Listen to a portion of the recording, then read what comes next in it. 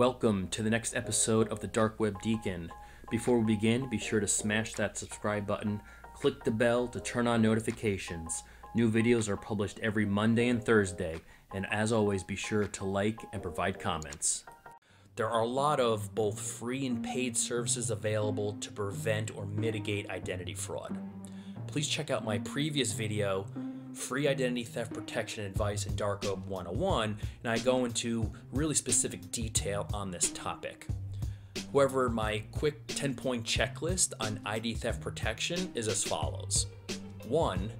Make a list of all your online accounts and categorize to help prioritize accounts to secure first. So think about creating a checklist of your financial accounts, your social media accounts, and your entertainment accounts. Number 2. Make an offline list on paper of all your accounts and passwords and store in a secure location. Number 3. Get your yearly free credit report from all 3 credit bureaus to get a baseline on your credit history. Tip number 4. Leverage free dark web scans of emails, SSNs, and phone numbers that are available from several vendors. Tip number 5. If you do have kids, freeze your child's credit file if they're under the age of 16 across all 3 credit bureaus. Number 6.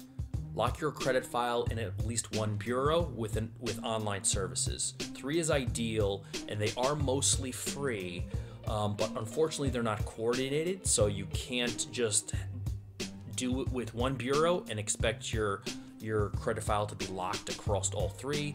You kind of need to you would have to manually do it across all 3. So I recommend at least doing it on one of them, and chances are that'll at least help mitigate.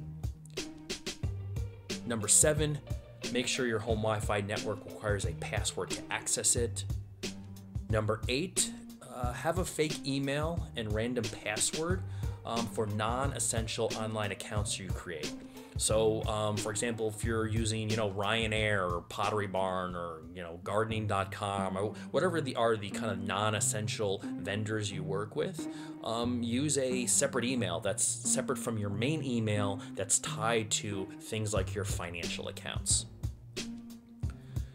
There is the Google Password Checkup extension.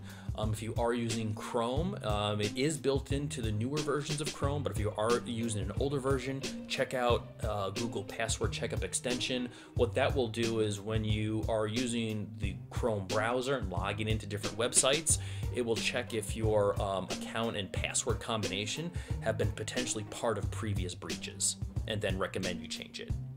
And then number 10, use two-factor authentication, 2FA as it's called, on all important accounts if they exist.